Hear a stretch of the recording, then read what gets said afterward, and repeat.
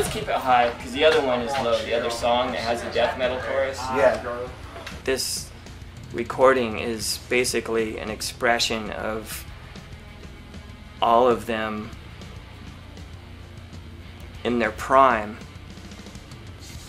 in their hunger, in their humility, in everything that we had in Roots, like on the spiritual level, plus more. There is no drama, there's no outside forces like pulling and pushing. It's like we're on our own island. Coming out of the coming out of it into the beat. Okay.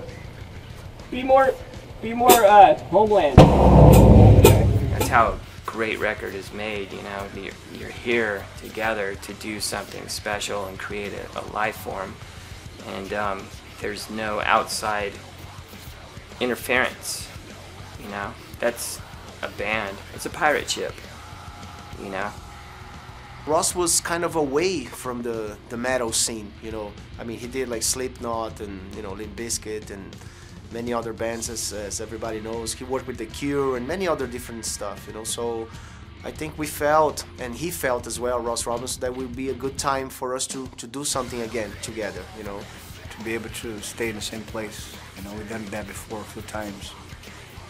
And on the past records we recorded here in São Paulo, which is good, but you have to set your mind in a different level, because you have to deal with a lot of traffic, you know, coming out of, you know, different types of stresses or whatever.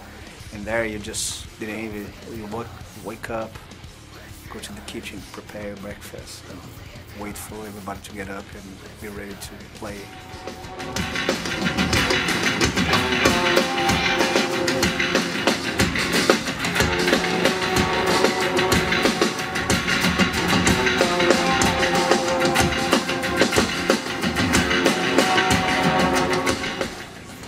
Not a right time to start or to finish.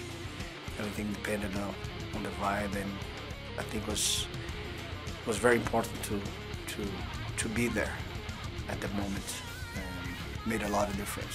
Well, I was excited about being in Venice, being in the States recording. It's been a long time since we'd done a recording in the US.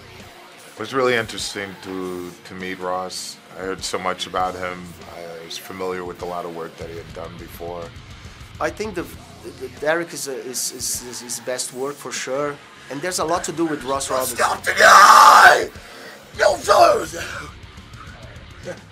It's like, you know, intense, you know, so there. You can feel that as well, you know. It doesn't have necessarily to be metal, you know. It's just the way we choose to express, and he understands very well.